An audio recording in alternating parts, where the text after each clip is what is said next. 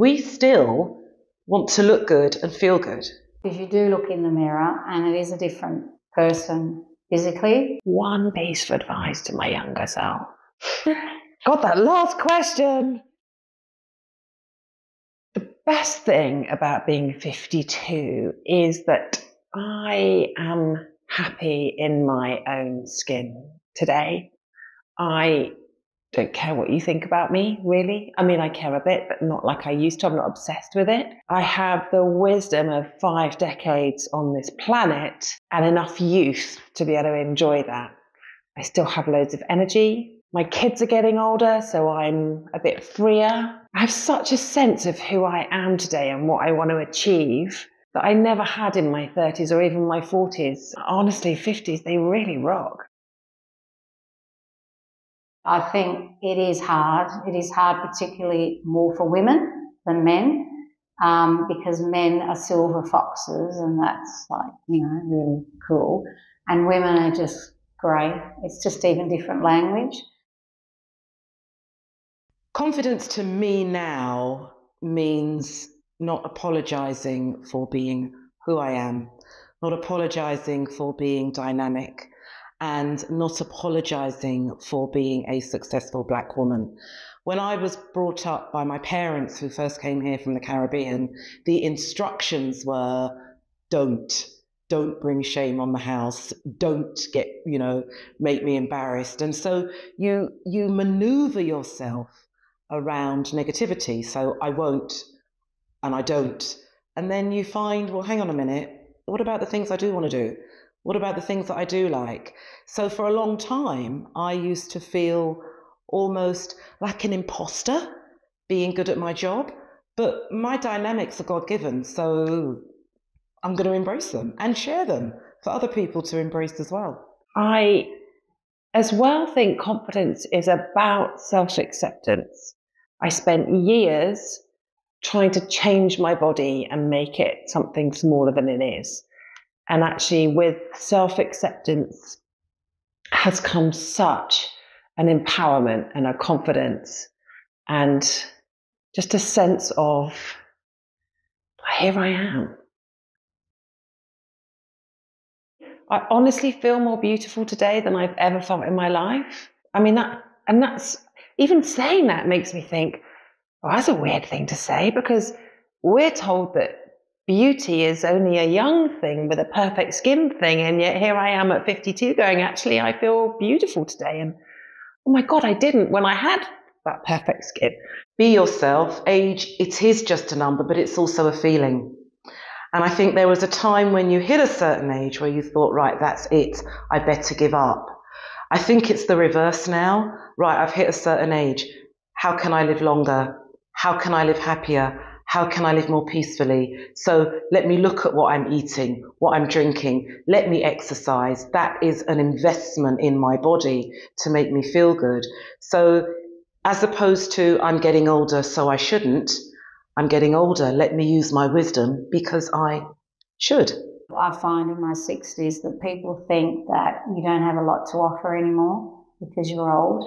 And I find that, like, if I go out to a party and I want to go and meet people, I can almost see in their face when I go up and meet them that they think, oh, it's this old person, going to contribute. And then when you start talking to them and they realise actually that you're doing a lot in life and you're still doing all these things, it almost shifts. But there's this perception that particularly women, as they get older, don't have a lot more to offer.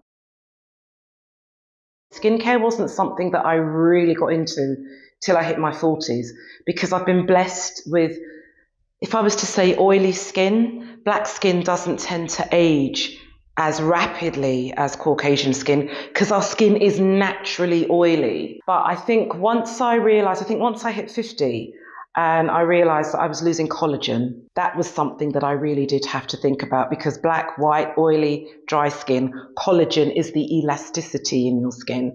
So you really do need to take care of that. Without a shadow of a doubt, every day, every night, I cleanse, I tone and I moisturise because I think that's really important. And also what I've noticed is the best thing for my skin Water. Well, I have a skincare routine today. You know, I used to just slap a bit of oil on as a moisturizer. Listen, today I make sure I really clean my skin. I put serums on my face today. Much as I don't mind having wrinkles, you know, I want to make the most of the skin I've got and the face I've got. So I'm going to take all the help I can get.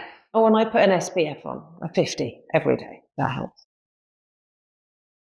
Yes, we do, even if it's from the fact that we need to use sunscreen and support our skin and keep the elements of the harsh sun away from our skin. But I do like the fact that not only are we more aware about skincare, what I love is the fact that the skincare industry is now accommodating and has recognized women between 45 and 60.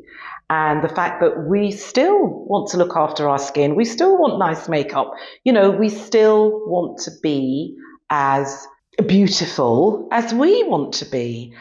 And if that means not looking like the girl on the poster that endorses whatever skincare or beauty brand, that's fine. We still want to look good and feel good. I am not aging gracefully. I never will. You can forget that here. Not happening. I'm going to age boldly, with passion, with energy, with excitement, with enthusiasm, with energy. I am going to age. Listen, I owe it to my younger self. I was so unconfident. I was so full of self-hatred and self-doubt in my 20s and 30s. I owe it to her and to my children and to, you know, my clients. But I owe it to me to waste no more time trying to be graceful or demure or tiny or smaller than I am. I am grabbing life. Well, now that I take exercise a lot more seriously, sun, rain, sleet or snow, I put on my trainers, I put on a playlist and I go out for my walk. The fresh air and the elements around 6:30 in the morning, they really do set me up. And that just makes me feel good. The amount of mornings I get up and I think to myself, I don't know if I can handle it today. And then I go out for a walk, something happens, and it almost gives you the emotional, spiritual, and intelligent tools to get through the day. That daily walk, that starts off my day. That gets me going. Yes, wearing SPF 50. Because I grew up in Australia and we didn't not only not wear SPF 50, we used to go out in the sun with baby oil on. So I wished I'd done that a lot earlier because I do have sunspots, I know. But not only that, even for your own, you know, health, you know, with different sort of illnesses, cancers you can get. So I wished I'd done that a lot earlier, and I have been doing that as long as I can now. Okay, I definitely wish I'd been looking after my skin earlier on. Oh my gosh, in my 20s, I used to go to sleep full of beer, with makeup all over my face, and then get in the shower the next morning and shove a bit of soap on and a cheap moisturizer and put more makeup on and go about my day.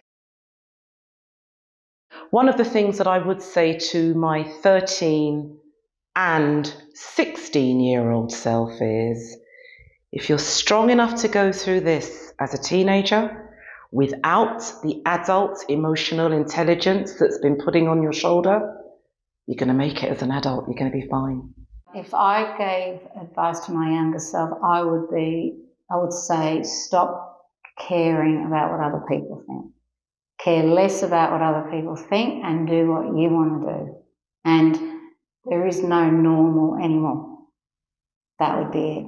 One piece of advice to my younger self, I would say, please find a way to accept who you are, to learn to love who you are.